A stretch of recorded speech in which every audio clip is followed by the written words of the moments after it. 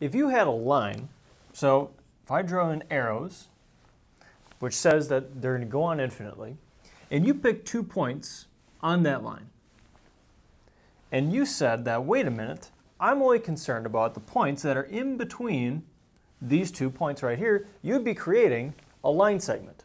So a line segment is only part of a line, and it has fixed endpoints, and by definition, the line segment contains all the points that are in between your endpoints.